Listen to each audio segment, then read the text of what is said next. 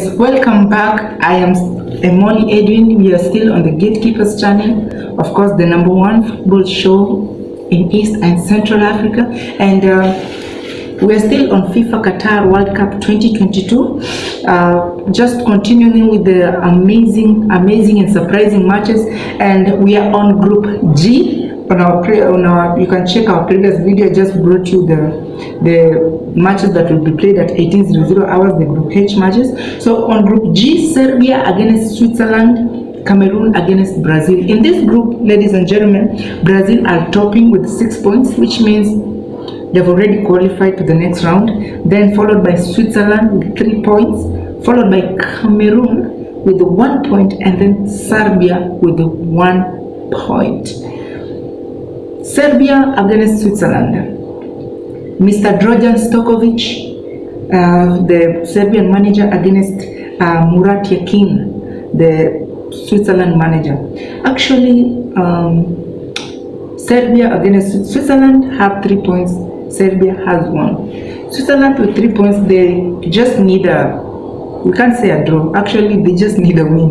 We've seen how surprises have been made in the last couple of matches, so they can't gamble. The referee will be Mr. Fernando Palini, all the way from Argentina, and the match will be played at Stadium 974. So Serbia against Switzerland, I have a feeling that Serbia, since they have a point, they'll be going into this game. Actually, Serbia will.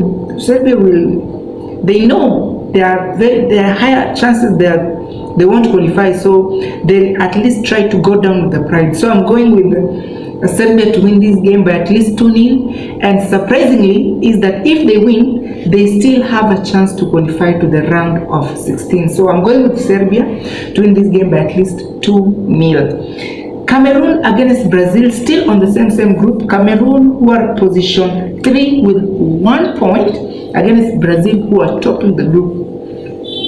Brazil have already qualified, and they're meeting an African team who have their hopes of qualifying. They had a chance to qualify, but they were just unlucky. So Cameroon against Brazil. Cameroon, under their manager Mr. Rigobert Song, will be looking to outshine Mr. Tite, who is the Brazilian manager, which is, on my side, I feel like they're a bit inferior compared to the Brazilian squad. Actually, this match is too big, but we just have to pray so as Africans. Now, what are we going to do now? But in whichever, Mr. Andres Onana on the Cameroonian side, they are saying he's doubtful. But remember what I told you, these are just mind games. Referees, okay, not referees, managers do this just to play mind games with other coaches. We've seen them saying, hey, it's doubtful, but they're still playing. The only player who has been confirmed is Neymar, actually, and I don't know why, but it's a bit controversial seeing the Brazilian players celebrating one of their own injury. Anyway, so sad. So Cameroon against Brazil. Actually, I am going with I feel like another surprise. Brazil, I feel like what Spain did is what Brazil will do. But whichever the case, Brazil has the strongest squad possible. They might decide to play the whole of their bench. They might decide to play all their best players, to rest all of their best players. But trust you me, their bench players are the worst. Playing against them, they will hit you. They will smash you. So actually, this game, Cameroon, you just have to win this game. If Cameroon wins this game, they are through to the next round.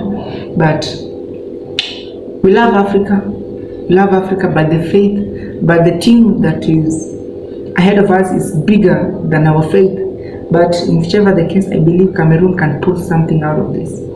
So trust you me, I'll go with Cameroon to win this game by 2-1 because they need it most.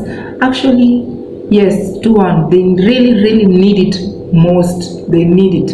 We saw Tunisia beating France. We saw we saw leaders Spain losing. So it won't be surprises now are too many. They're not surprises anymore. So if Cameroon wins this one, I guess it won't surprise you like the surprises we've seen. So Cameroon, I'm giving you a 2-1 advantage. So may it go on record that in Group G, I have said that Brazil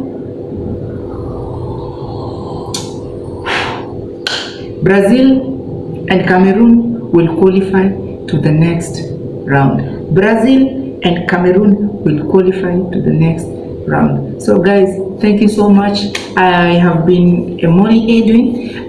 Just don't go anywhere. Subscribe, stay tuned. Any breaking news on sports, education, entertainment, this is your channel. You are at home. So until next time,